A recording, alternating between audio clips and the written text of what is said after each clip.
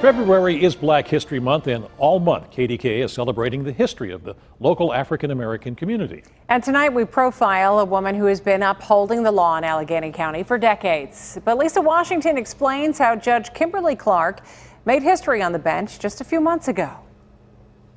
We took that picture with the Chief Justice, yeah. A look inside the chambers of Judge Kimberly Clark is like taking a walk down memory lane of the awards, accolades, and achievements of the family court judge who's been on the bench for 20 years. I can't believe that it's gone so quickly. That's the thing. I'm like, wow.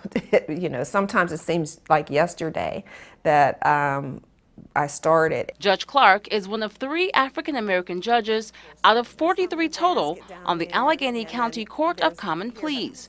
And as of last December, she is the first African-American to hold the position of president judge. The president judge sort of oversees the operations of the Court of Common Pleas. I am not the boss of the other 42 judges.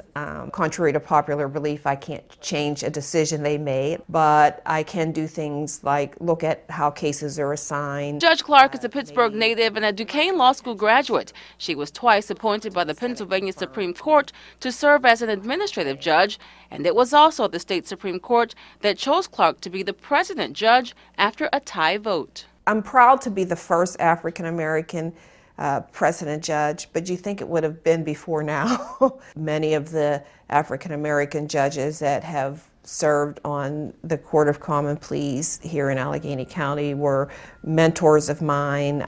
Any one of them could have easily been in that role and done a fabulous job. Judge Clark says in the position, which lasts 5 years, she'd like to do a lot with the court, including improving technology. There's no manual that says these are all the things that a president judge has to do, so I'm kind of learning that on a daily basis. Among her many awards, Judge Clark is the recipient of the prestigious William Rehnquist Award. She was selected out of hundreds of judges across the country. It's a good thing I was sort of sitting down because I probably would have fallen over. I was just shocked and I was thrilled. Earning the award came complete with a trip to the U.S. Supreme Court, a dinner in her honor, and a chance to meet Justice Ruth Bader Ginsburg.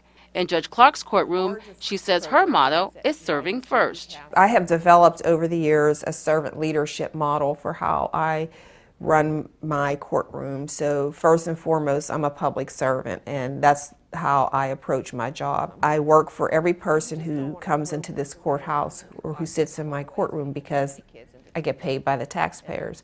So I work for you, I work for them. Kimberly Clark, president judge, servant, African-American trailblazer. Lisa Washington, KDKA News.